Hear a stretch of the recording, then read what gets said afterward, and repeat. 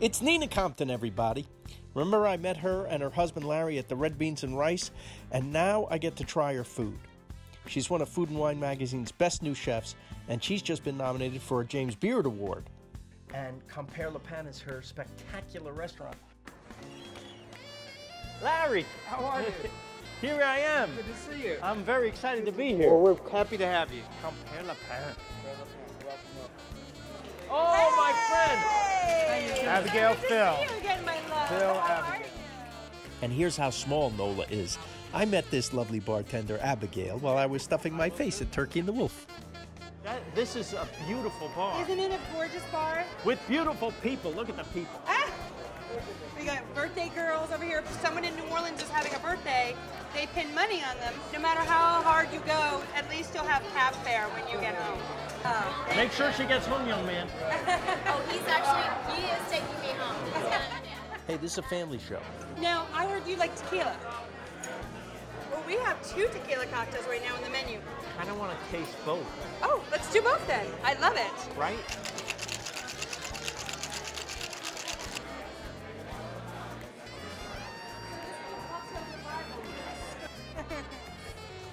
Delicious. I might finish both of these. Yeah. That's good. That's good. But just as I'm about to forget why I'm really here, hello, chef. How are you? Good to see you. how are you? Good. How's everything? I'm in love with Abigail. Yeah. These are 2 of the better drinks I've ever had. Okay. They're fantastic. Chef, can I get you something to drink? Surprise. All right. Really? You just said surprise? Oh, yeah. By the way, that's what I said to her. Yeah. And she didn't disappoint. The delicious surprises continue as Nina makes me a dish inspired by her upbringing on the Caribbean Isle of St. Lucia, her spectacular curried goat. So it's not your traditional curry goat. I make a sweet potato gnocchi and toasted cashews and cilantro on top. So it's not that straightforward.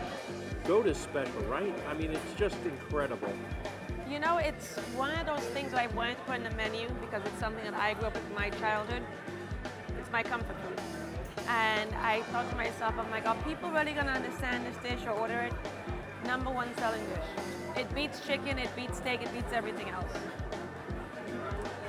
Yeah. Nina, this is going to be like world famous, this dish. We started ordering 1 goat, we're ordering like 6 or 7 goat a week. You said you had to go far to get these, right? We're getting from Mississippi.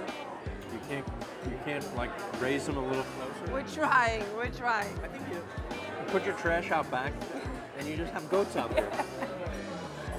That'll be an easy fix, right? Yeah, exactly. Well, cheers. Bless you. This is amazing.